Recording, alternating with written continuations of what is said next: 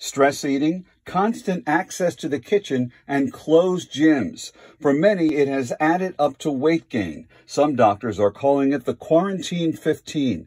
It will take both time and planning to get back into shape. You will have to go to the store or order food. You will have to read labels.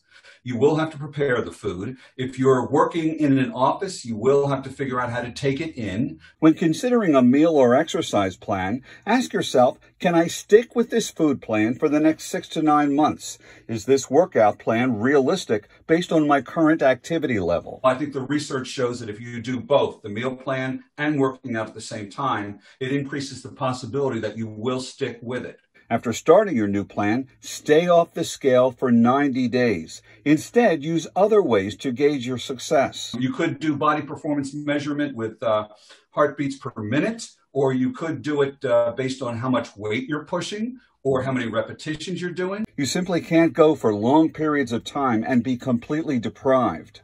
That there has to be a moment where, yes, you can have some cake or you can have some fried chicken. And I think that's why diets fail sometimes too, and that they'll go on a meal plan, but there is no plan to cheat. Reaching short-term goals can help achieve long-term goals, such as lowering cholesterol, preventing diabetes, and heart disease. All steps toward boosting quality of life and extending the lifespan.